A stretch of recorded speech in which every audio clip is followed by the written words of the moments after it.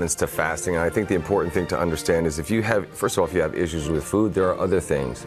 God knows the things that he wants you to detach from. You know, we all know those things that are make us feel guilty, don't make us feel as good as we should. So being able to detach from those things and focus on, good habits as opposed to bad habits. So there are challenges for fasting. Like today, I won't have any meat. I'll have one meal today, and I'll do that every Friday throughout Lent and Good Friday.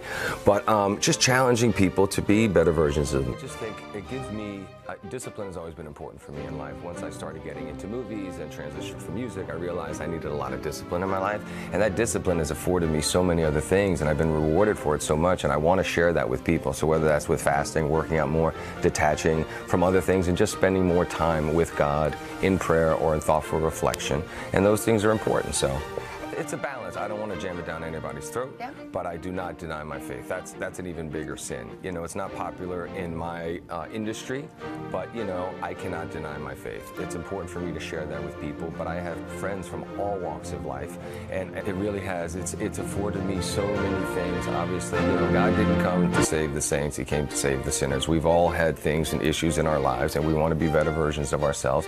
And through focusing my faith, it's allowed me to do that. And I know a lot of people have been challenged with COVID and everything else. I mean, I was away from people and church and community and connection for a long time. But, with people who are wearing masks and they want to, stay away from each other, we want to bring people together. Came from not the West Coast, but the Midwest. And so, it really depends. I definitely have to get 8 hours. Yeah. And, like winning the morning, getting up early, all of these things can be challenges that you can put for yourself. And those are, again, between you and God.